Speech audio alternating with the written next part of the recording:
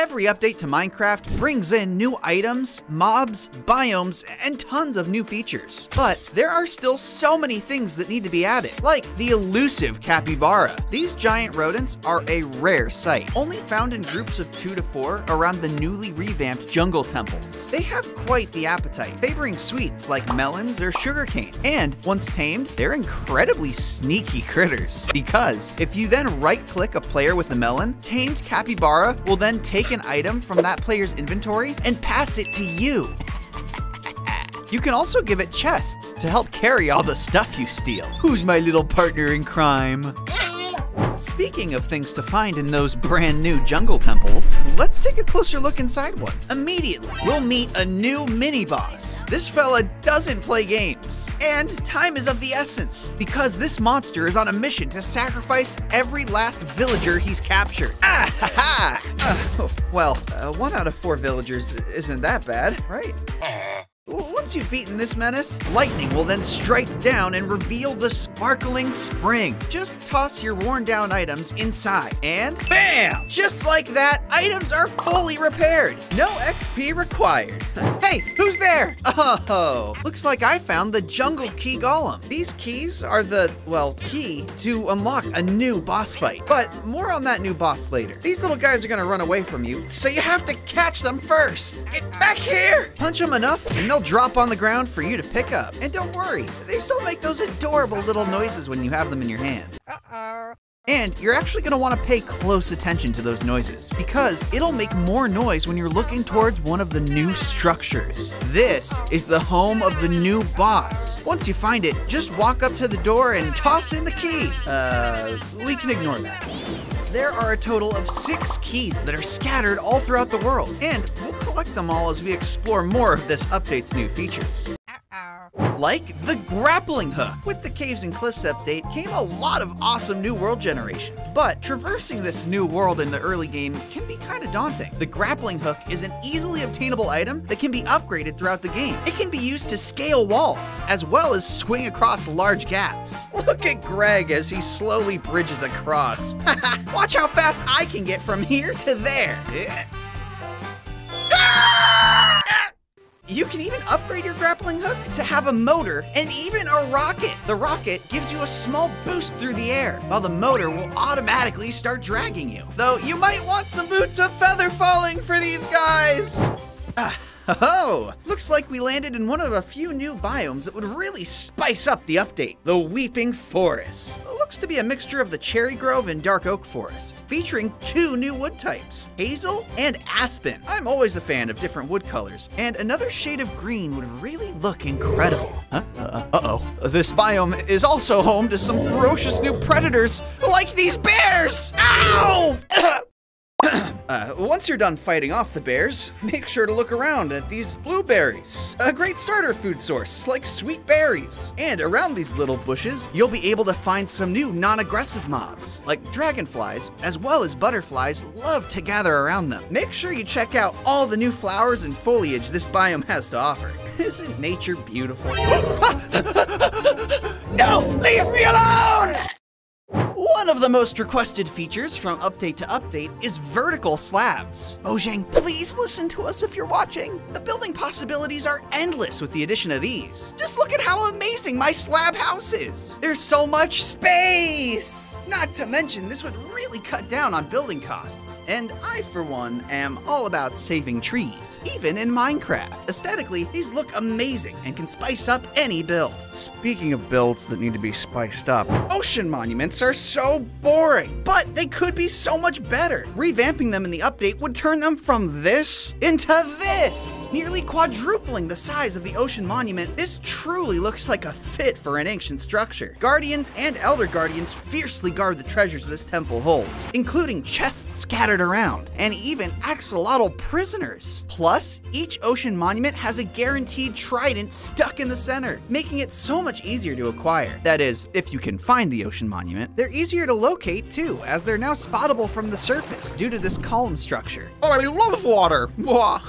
Wait, what's that? Another one of the keys for the boss! First, I just need to catch him. Hey, stop! Why are you so fast? Gotcha! We'll save this little guy for later. Well, we jump to a new snowy biome. Imagine if snowy biomes had different creatures running around, from penguins to snow giraffes. Didn't know those were a thing. Well, snow biomes could have penguins that slide around across the ground, but they are hunted by ferocious snow leopards. Although they are hostile at first, you can actually tame these guys with some mutton. Then you have your own personal bodyguard who will grant you some amazing boosts. Snow leopards will give strength to the player and increase speed. Now, I just hope he gets along with Kevin. Kevin. Well, when exploring the updated snow biomes, you're gonna wanna go under them to check out the cave systems underneath. Similar to a dripstone cave, these icicle caves spawn with massive icicles scattered around, and they possess a rare form of ice, which can naturally spawn with loot inside. Look, there's a pickaxe! The loot ranges from things like bricks and diamonds to even enchanted tools and armor. Not to mention, you can occasionally find a key! Yes! Hope he's okay in there. Don't you hate it when you're trying to bridge in the nether, but pesky ghasts hit you off? Well, the next Minecraft update could contain bridge blocks. Not only do these look great in any builds, but they seamlessly fit into the game as well. They're not just for aesthetics either, as they come with built-in rails to keep the players from falling off. Haha, stupid ghasts can't hit me off now! Nothing can knock me down on my way to the overhauled Nether Fortress! Regular fortresses aren't even much of what the game claims. They're more like some broken bridges, if you ask me. This upgraded fortress, though, is now so much larger with way more to explore. You'll have to fight your way through more blazes and wither skeletons on your way to the central structure. Make sure you check every corner on your way there, as you never know where a chest is gonna spawn. Oh, now this is a fortress! Make your way inside to be met with a wither statue. This is where you'll be able to find some of the most overpowered loot, like ancient debris and even netherite ingots. Make sure you look closely though at the chests before you open them, because the nether makes it hard to tell which ones are trapped! You'll be able to collect your blaze rods, but make sure to also keep an eye out for the key! Gotcha! You're coming with me. Now that we have 3 more of these, let's head back to the door and check it out. On the other side of this door is a unique new boss battle that I can't wait for. I just need to find those last keys. Now, if I was a key, where would I hide? So, combat and magic go hand in hand. I mean, without fire aspect on my sword, I'd actually have to cook my meals. Although, magic can now go way beyond enchantments, with the addition of spellcasting. There are too many spells to list, all stemming from 8 different fields of magic, like fire, poison, and blood, just to name a few. Each spell runs off of a mana system, with powerful spells costing more to cast. Some of my personal favorite spells are Firebolt, which shoots a flaming projectile at your target, and this can even be upgraded into the much more dramatic Fireball, which launches a ball of flames through the air, burning and exploding whatever it hits. Certain spells will have different casting times, which may make them harder to use in a pinch. Spells will increase in rarity and power as you find them scattered throughout the world, or defeat powerful enemies to unlock them. One of the most useful spells is Chain Lightning, which hits a target and jumps from enemy to enemy. Pretty useful if you're ever surrounded by zombies. Around the world, you can also come across unique armors, which provide bonuses to different spells. You can even choose to go down a path of darkness and join forces with the Dead King. And then you can get the Black Hole ability, and you can summon it on a village, and then all the villagers will get sucked up into it, if you wanted to be evil. Another new biome is the Bayou, a much nicer looking version of the swamp in Mangrove Swamp. Traversing this area can be tricky, but if you're brave enough, you can bounce from lily pad to lily pad, just like our friends the frogs here. Those aren't the only mobs you'll find here though, as there are catfish swimming below. If you want to make base here, they'll probably be your best source of food. Be careful though, as you're not the only one who's hunting these catfish. Alligators are new predators that love to wait around for the right time to attack. You'll need to be quick and fight them off before they tear into you. Get back, you beast! Whew, that was close. Luckily, bridges in the bayou can be very useful, not only to avoid the water, but also those hungry gators. Speaking of swamps, swamp villagers need a home. And now, there's plenty more of it to go around with the upgraded villages. Look at these guys. It's easy to get lost exploring all the new features that could come with them as well. There are 5 new buildings to explore and loot, but that might not be as easy as it once was. Some of these villagers are tired of being bullied. They've decided to defend their villages with their trusty iron golems. The guard villager can be equipped with crossbows, swords, and shields, as well as armor of any type. If you have the hero of the village effect, you're able to change what armor and weapons the villagers have equipped. Any villager without a profession can be turned into a guard, simply by giving them a weapon as well. Guarding the village is a full-time profession, but there are also 8 new villager professions in addition to the guard. One of my favorites is the netherologist, an expert on the nether. Trading with him allows you to acquire maps for both fortresses as well as bastion remnants. Another useful villager is the oceanographer. His trades will grant you buried treasure maps, and, if you're rich enough, heart of the sea and knotless shells. I recommend you check out the other village locations as well, because there's a unique profession to each one of the different biome types. The last update to the end came in version 1.16, which revamped the end. It just made hoglins and piglins turn into their respective zombified counterparts. So I would say an overhaul of the end is overdue. With such a barren dimension, there are so many biomes and mobs that could be added. Let's start at the Imperious Grove, a wonderful splash of color to an otherwise bleak landscape. This biome is filled with strange bluish-green trees. Both types of trees can be turned into nice bluish planks for building. Be careful around the Imperious mushroom trees though, as both their vines and leaves are incredibly sticky and slow the player's movement speed down significantly. By far, the strangest part of this biome has to be the naturally spawning water. Due to the water, Endermen don't really spawn here, which is pretty rare. There are 2 other strange creatures that appear here though. Ow! Whoa! The Snareling is a hostile mob that stays at distance shooting projectiles that ensnare the player. These cowards will run away, trying to avoid the player. Then they come in close and hit you with their swinging arms. Chasing after them while avoiding their projectiles is really the only way to deal with these foes. However, Thumplings are definitely not cowards. These aggressive mobs charge on sight and try to use a smash attack with their hands. Curiously, if you punch one of them into blocks, it'll break the blocks around it. Defeating such a brute must yield bones and leather? No thank you. Another gorgeous new biome for you to explore is the Bulbous Gardens. Massive trees with transparent purple and blue shells. Buffaloes can be seen hopping all around the biome. When provoked, they'll jump into the air to avoid attacks before crashing back down to the ground and dealing damage, as well as knockback. It's best not to provoke them and make your way inside the shells to collect the purple shroom lights for your overworld builds. While you're cutting into them, you might want to grab some bulbous logs as well. Although they appear white on the outside, the planks are actually a very unique shade of purple. Even the stripped logs are this amazing color. Whoa, check this out too. You're granted levitation from these strange bouncing bulbs. This makes it easier to traverse the end, but make sure you watch the timer! Whoa!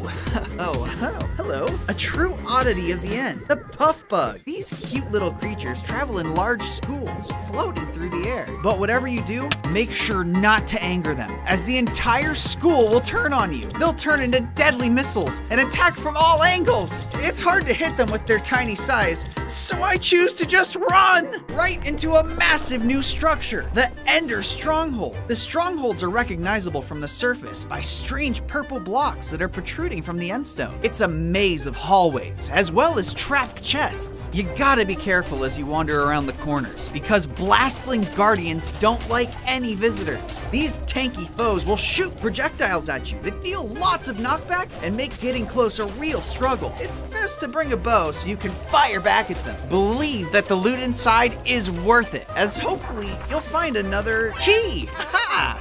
Come here, you little rascal. Yes! Now, terracotta could be so much cooler. I mean, just look at all the possibilities. Colorful glazed tiles to run over while I flip my many colored levers. Haha, flip, flip. I forgot what these do.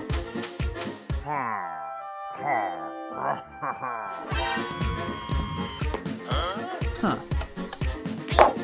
Guess I'll never know. Anyway, we've got ladders, buttons, fences, gates, and so much more. That's a lot of terracotta. Armor trims were added in 1.20 as a way to spice up the boring plain armor. Why would they just stop at armor though? Elytras were added to Minecraft in update 1.9, but have always just been this boring gray color. With so many items in the game being able to be customized with different colors and patterns, it's confusing why Mojang didn't want players dyeing elytras. In the next update though, players could make customized elytras with different colors as well as patterns. Applying your favorite banner to your elytra is a great way to show off to friends. Look at how jealous Past Me is with his boring old elytra. Ow! Please, Mojang, at least just let us have armor trims on our elytras too. Woo! Now, slime blocks are able to negate all fall damage and can be used to make some pretty sweet jumps. But it raises the question, why can't these be portable? Well, in the next update, slime boots could do just that. Equipped to the player's feet, these would not only negate fall damage, but give the player a small bounce off the ground for their next jump. This would make traversing cave systems and cliffs a breeze. Another incredible portable item that I would love to see added to Minecraft is the Pocket Jukebox. Jukeboxes are great for your base, but what if you want to listen to music discs while you travel the world? You'd have to place your jukebox as you travel, then go back and get it. Well, with the Pocket Jukebox, you're able to insert a disc and then play it on the go. Just be careful not to get too distracted while jamming out. Yeah. With all the new biomes that could be added in the update, players are going to need a way to locate them. And, thankfully, Nature's Compass solves that issue. This helpful item is obtainable by crafting it using 4 logs and 4 saplings. What biome would you like to see? Just enter it into the compass and follow its guiding directions to the nearest biome. It makes exploring the world so much easier. And shields have not had a significant update since version 1.14. And that was a nerf. With the ability to craft tools of different materials, why doesn't Minecraft allow the same for shields? Well, the next update could add the ability for players to craft shields of different ore types, each with their own stats. The ability to parry a mob's attack with the shield and provide extra knockback would increase the utility of shields. Instead of always holding their shields up, players would then be incentivized to time their blocks with their foes' attacks. A risky maneuver, but I myself am an expert. Come on, try to hit me. Ow, okay, that wasn't ready. Come on, let's go again. Hit me. Ow! Again.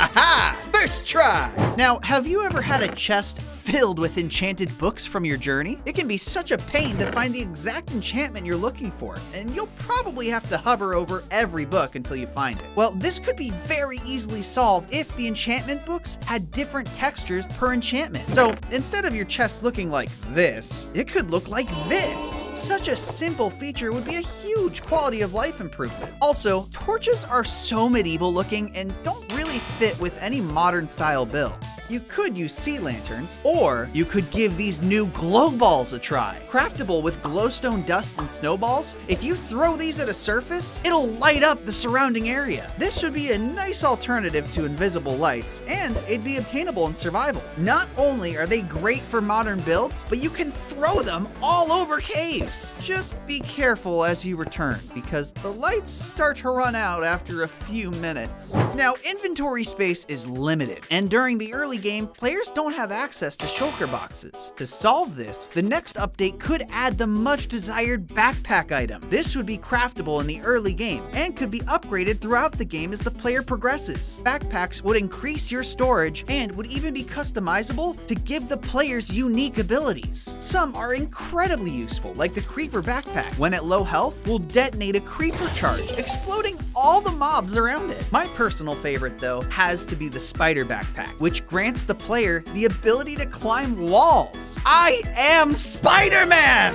And I haven't even mentioned the changes to desert temples yet. These giant pyramids put those little guys to shame, filled with puzzles, traps, and challenges that only a true adventurer could make it through. I know how to do this. Ah, shoot. Or you could be smart like me and dig straight to the darn mining fatigue. I guess I gotta go find and kill the Pharaoh. Stupid Pharaoh making me. Ow! I can't believe I have to. Ah! I'm just gonna sneak around this. If you survive and finally do find the Pharaoh, then you'll need to defeat him in order to break his mining curse. On guard, Mr. Pharaoh. Let's make this temple fatigue-free. Now I can finally get my hands on all that sweet, sweet loot. Speaking of loot, there you are. I knew I'd find you down here. Come here, don't run. Well, looks like it's time to go and fight that final boss. Now we just use these last keys on the door. Any second now. Aha! And we're off to the boss fight. The ancient golem. Oh boy, that's a big one. Okay, it doesn't move, but it can swivel. Now, you're gonna need your best gear in order to be ready for this foe. He knows you're after his rare loot, and he won't give up without a fight. Whoa, that's some knockback. And it's not the only way that he'll try to take you down. Go! He'll try to squash you with both his hands as well. If you think distance is your best bet, you'd be wrong. The golem is able to shoot a large beam of energy from his eye with incredible accuracy. However, the beam will give you an opportunity to attack his weak spot. Make your way to his back and land your strike. After several attacks, the golem will become enraged. He'll start to fire his beam more frequently now, and you need to wait for the right time to deal those finishing blows. As he's recharging his beam, take the opportunity to shoot an arrow straight into his eye. Bullseye! The fight is worth it, and you'll be able to acquire some legendary items that are found nowhere else in the world.